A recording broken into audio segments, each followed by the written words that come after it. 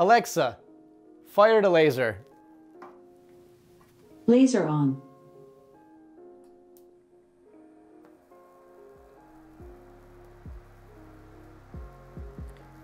Alexa, laser off.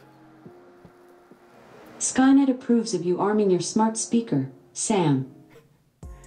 Hi, I'm Sam Bartles. You're in my basement, and I want to tell you a little bit about this project that I put together during quarantine. As you can probably guess, at the heart of the laser is a laser tube. This is a 60 watt CO2 laser. This is the same kind of tube that you would find in most laser cutters that you can buy commercially. In fact, the commercial success of laser cutters is at the core of why I'm able to build this thing for so little money. And for that, I thank China. I love China. China all the time. The way it works is very simple. Essentially, there is a 98% transmittance mirror in this end, which means that most of the light bounces back, but not all of it does. There's a gold mirror at the other end. Everything is evacuated and then backfilled with a mixture of carbon dioxide and nitrogen. Power is applied to the electrodes. The high voltage, about 25,000 volts from this power supply, excites the gas, and the gas lasers. What this is it is a way of converting electricity into a 60 watt laser beam. And 60 watts is really not a lot of power. This light behind me puts out about 60 watts. And of course, nothing in this room is catching on fire. So what is it that makes a 60 watt laser so powerful? So what are lasers? The word laser stands for light amplification by stimulated emission of radiation. And this might sound a little complicated, but it's actually a simple concept. Inside the laser, there are two mirrors in a gas tube, which we can draw here. There's a gas, in this particular case, a mixture of carbon dioxide and nitrogen, and a high voltage power supply. For this particular laser, a tube of this size, it's 25,000 volts. The gas is excited by the high voltage, which causes it to become ionized and start producing light. And as the light bounces back and forth between these mirrors, it starts to become coherent, which is to say, all of the light is moving in the same direction. One of the mirrors is 100% reflective, the other one 98 or 99%.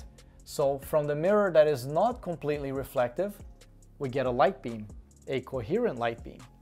And what makes it so useful is the fact that the light is very concentrated. And to understand what that means, imagine for a moment 1 square meter in the sun.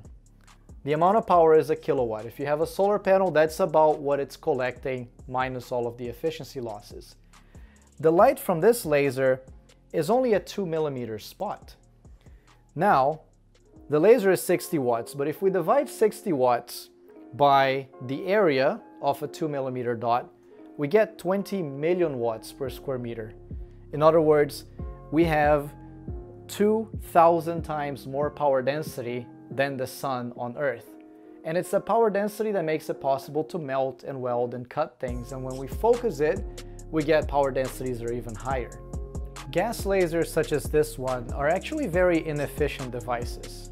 In fact, the CO2 laser is by far the most efficient gas laser known, and it's only 10% efficient.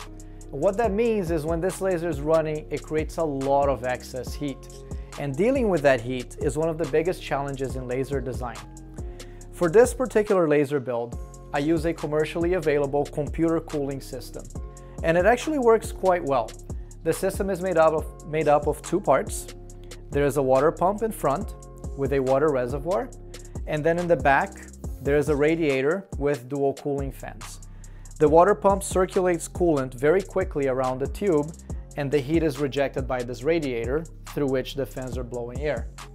This laser is only about 10% efficient, so what that means is we're rejecting more than 500 watts of heat here. I found that I can run it for about 6 or 7 minutes in normal ambient conditions before it gets too hot. Alexa, fire the laser. Laser on.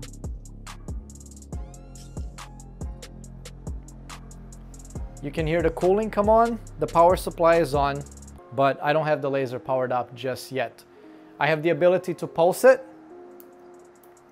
or turn it on continuously.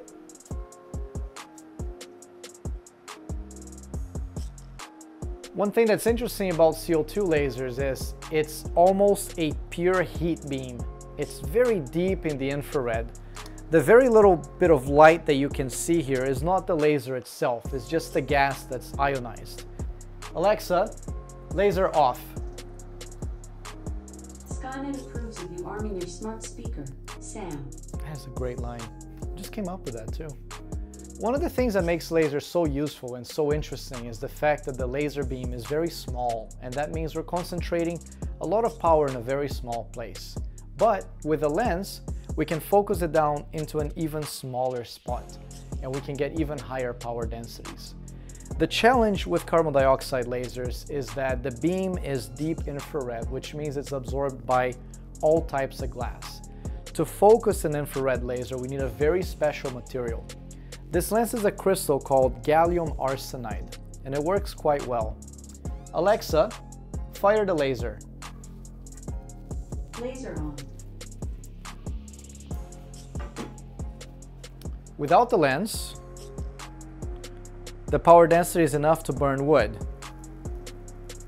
but really not in any sort of impressive way. But with the lens in place, now we have much more power density. And you can see the difference in the size of the burn. Of course, the burn with the lens is a lot smaller.